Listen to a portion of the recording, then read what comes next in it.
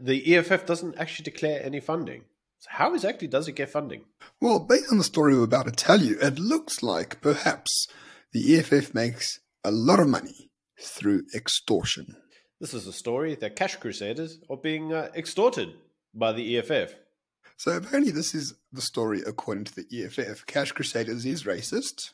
Check number 1. Number 2, Cash Crusaders is racist against black franchisees of Cash Crusaders, and therefore the EFF is really, really upset about this and is going to basically shut down Cash Crusaders across the country until the racism issue is resolved.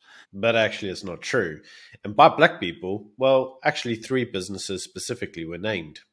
Namely, Incredible Money, Superb Ride, and Car Junction. So these 3 franchisees have all had their franchises agreements terminated, basically because they owe the main company 11 million rand.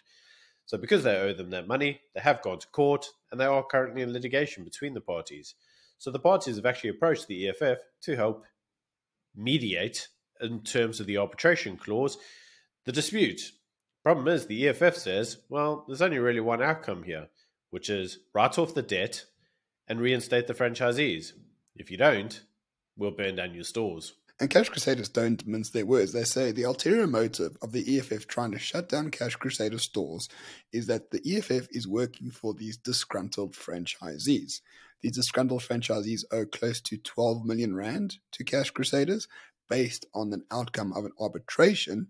And when the EFF came in to negotiate on behalf of these parties, for some reason, they literally said, drop the 12 million rand claim, bring them back into the fold, and then we won't burn down your stores. That is literally the EFF's modus operandi. So, Byron, the question here is, how much is the EFF being paid by these disgruntled parties? And number 2, is this the way, a primary way, the EFF actually makes its money? Sheer extortion. Well, one would question a number of things. The first is, since when did the EFF become a dispute resolution service? Their so-called labour desk, which was approached, it's not actually a labour union. Their so-called arbitration method, it's not actually a court, it's kangaroo court. So why the EFF are actually getting involved in a political way, well, really leads to the question.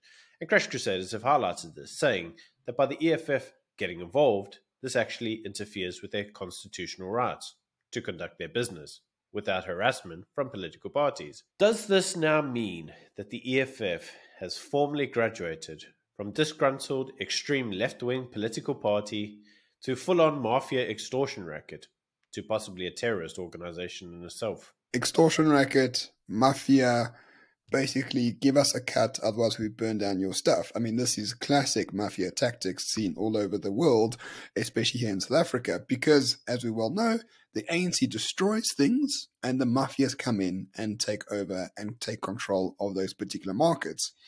So if you have a legal dispute, Byron, with one of your, who knows, someone, it might not be a bad idea to call up the EFF and say, listen, I'll give you 200K, negotiate on my behalf, and if they don't want to negotiate or you don't win, you just burn down their shit. That sounds like it makes business sense. It's not something I would do because I don't trust the EFF whatsoever. But I can imagine quite a few people would want that to happen and would use the services of the EFF. They give the EFF money, and because of their power and PR, a lot of businesses being aggressed by the EFF would concede quite quickly. This does show us exactly who the EFF are. Yeah, the grand irony, though, is that they're not becoming capitalists in the true sense. They're becoming capitalists in the Mexican drug cartel sense. So, with that all being said, when the police fall back, the cartels take over. And in this instance, the cartel happens to be the EFF. And it also goes back to political party funding. You're not going to fund the EFF to do this, right? Directly. You're going to fund one of their guys or one of the trusts that are around them or one of the businesses around the EFF.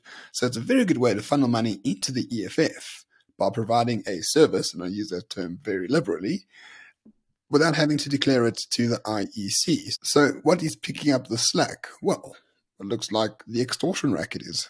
The question I would leave this segment on is just how long till we actually outlaw the EFF as being nothing more than a crime syndicate. Government that is known to have stolen more than any other government in history, and they're still in power. They haven't been locked up yet for state capture and state capture 2.0 and every other looting episode that they've had. So don't really see how the criminals could lock up the criminals, huh? So at the end of the day, we're just going to be governed by criminals.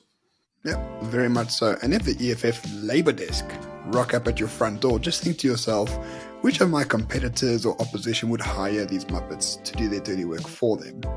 And once you realize who that might be, now you know why the EFF is actually there. They don't give a shit about racism. They don't care about black workers. They don't care about any of that. They just want their pound of flesh, and they will extort anyone to get it, even